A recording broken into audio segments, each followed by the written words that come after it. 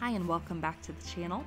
So I finally got to take the enameling class that I've been wanting to take, and it's been on my mind for a little bit that I wanted to try something new, and this was one of my goals for this year, was just to kind of branch out and try something new and something I've never done before.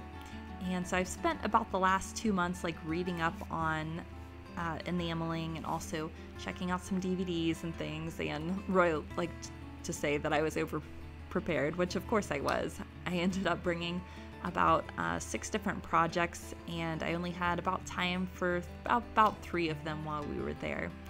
But it's a fairly time-intensive process, just because after each application of a layer of enamel, you have to clean the metal again, and you have to allow it, to cool, and you have to do each of these stages. But basically, you start with a clean copper piece that's been scoured and all the fire scale removed, and then the very first step will be to apply an adhesive. One that's commonly used is called clear fire, and that gets sprayed on there, and then you can use the enamel that you're going to use, which in our case we used an 80 mesh enamel, and it's pretty fine grain, and then you put it in a little sifter and you tap it, and you try to get a decently thick and even coat on it. And then the enameled piece has to be set aside in a warm area for about 5 minutes so that the heat can evaporate the clear fire or whatever the holding agent was. And then from that stage, it is ready to go into the kiln.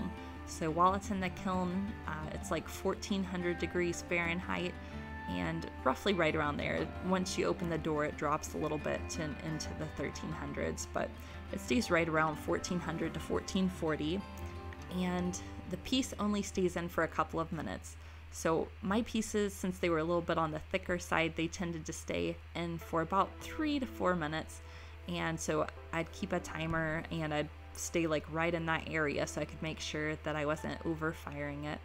And so I'd open it and I'd look at it, and if it had kind of a orange peel texture, it wasn't quite ready. It needed to go a little longer till it had a nice smooth glossy finish across the top of it, and then I knew that it was ready to come out of the kiln.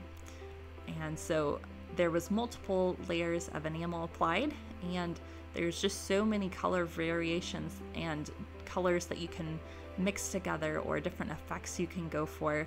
The 2 main types of enamels that are used is opaque, which you can't see through those, and then also transparent enamels, which you can see through.